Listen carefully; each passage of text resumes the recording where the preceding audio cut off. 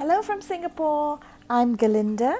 Today is May the 6th and we have entered day 30th of the circuit breaker period.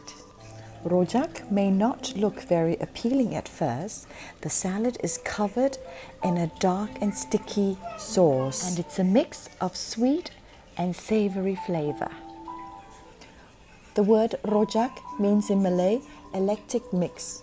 This dish definitely lives up its name. The ingredients definitely reflect the cultural diversity of Singapore, bringing together different items of vegetables and fruits together with a strong flavor into a harmonious, tasty blend. It is a mix of local vegetables, fruits, and dough fritters, covered in dark, sticky black sauce and garnished with peanuts on top.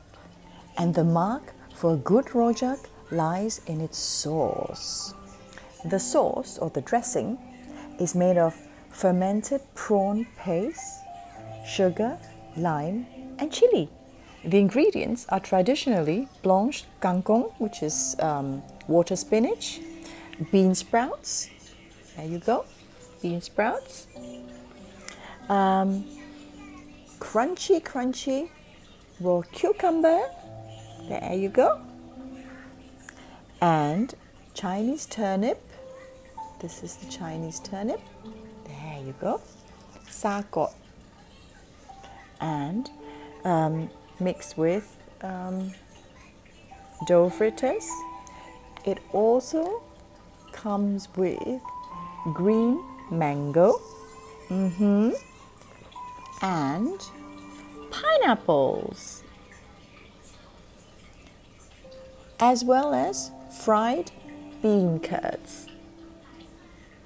This, and on my salad, the top is topped with grilled squid.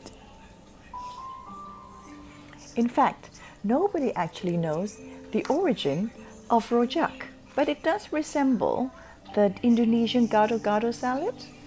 Rojak is also typically sold by Chinese hawkers.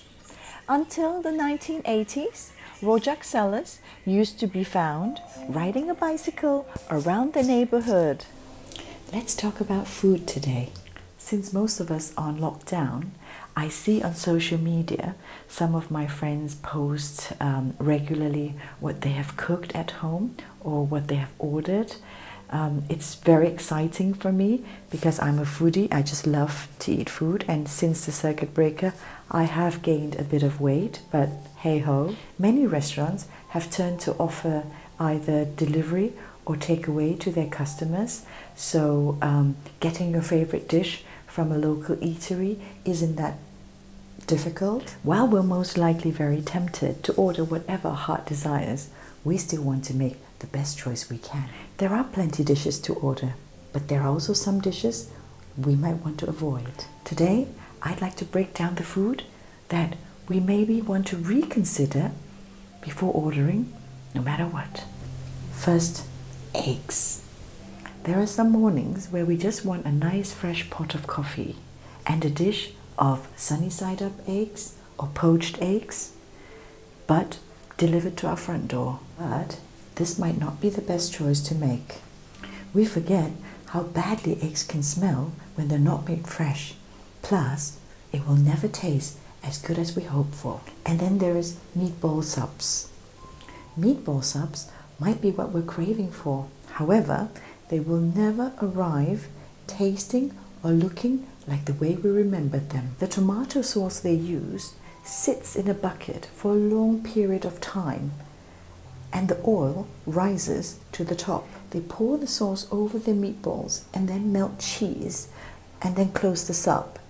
When you receive it, it's a soggy, wet, red liquid bottom roll with about 2,300 calories. Well, I'd pass. And then we have steaks. I'm a steak lover. The bloodier, the better. If we're craving for a juicy, savory, right off the grill steak, I guarantee whatever's going to be delivered will be a disappointment. Have you ever had cold or lukewarm steaks. It tastes similar to a flavorless chicken and has a tendency to easily stuck between your teeth. And then there is sweet and sour chicken. If you refrain from ordering sweet and sour chicken, your belly will thank you.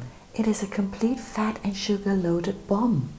The chicken pieces are battered in flour and deep fried in fat. Additionally, the sweet and sour sauce is made from sugar. Although restaurant recipes might slightly vary from each other, one portion of sweet and sour chicken will provide around 14 grams of fat and 13 grams of sugar. And then we have sushi. Here's the sobering fact. 74% of sushi restaurants mislabels their fish. That means the spicy tuna roll may be something totally different. When ordering from a no-name sushi takeout place, we're likely not getting the fish that we thought we were. It is best to order from sushi restaurants that we know. And then we have the curry dishes. Thai curry dishes are usually lamb, chicken or pork. And it's usually from low-grade quality meat because it's going to get buried in the sauce anyway. Plus, if you find orange fat globules floating on the top of the sauce, it's never a good sign because that indicates the restaurant prepares the sauce for the whole week and then refrigerates it. And then we have the egg and tuna sandwich. There are two problems with egg and tuna sandwiches. They're usually high in fat because they're loaded with mayonnaise, which can spoil easily if not kept in cool temperatures or eaten right away. Not to mention that they become soggy very quickly and start to smell foul shortly after they've been made. And then we have the Mexican style fast food.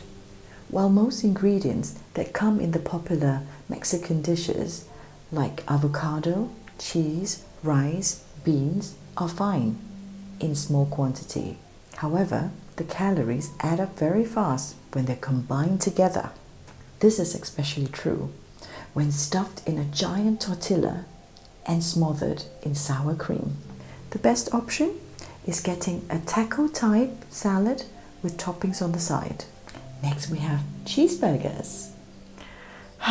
Basically, this one's a risk because the chances are very high that our burger is going to be made of cheap farmed meat and highly processed cheese. It's all very high in calories, sodium, saturated fat, refined carbs, and provides little to no actual vitamins or minerals. So if you're craving for a cheeseburger and want it to be delivered, pay a bit more and get the grass-fed cheeseburger. Rice noodles.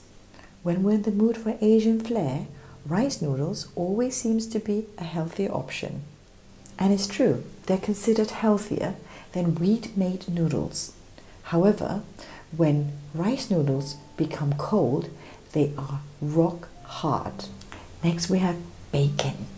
Yes, we know, bacon sounds like the perfect topping for anything from pizzas to sandwiches. But when you're ordering in, you're taking a big chance because bacon either arrives half raw with the white fat showing, or it's black and is chopped up and it leaves an aftertaste of burnt. Next we have stuffed crust pizza. Sometimes all we want is a good slice of pizza. And we have to admit, those stuffed crust pizzas featured in commercials look very delicious. But maybe you want to resist the urge to upgrade your crust. Stuffed crusts are high in fat, carbohydrate, and sodium. One slice of stuffed crust pizza without any additional topping contains 13 grams of fat. So choosing a thin crust pizza is a healthier option. And then we have the wraps. Anything that's served in a wrap is a fat bomb. There's no way around it, sadly. Yes, your burrito might be full of proteins and veggies, but once you add the fixings, that's about 700 calories, approximately 2 meals. Wrapping everything in a big floury tortilla adds another 300 calories, and it will further insult your waistline because there's no way your body can burn 1000 calories at once. So it's guaranteed that the most of it will end up in your trouble areas. Next is onion rings. When we order onion rings, we are saliving over the crispy, crunchy onion rings that we remembered. But I guarantee you will be disappointed, because by the time it's delivered, most of the deep fried bread has fallen off, and you'll be left with mostly wet white onions. Ugh. So these are my not so tasty hidden fat bombs in a delivery bag, waiting to explode.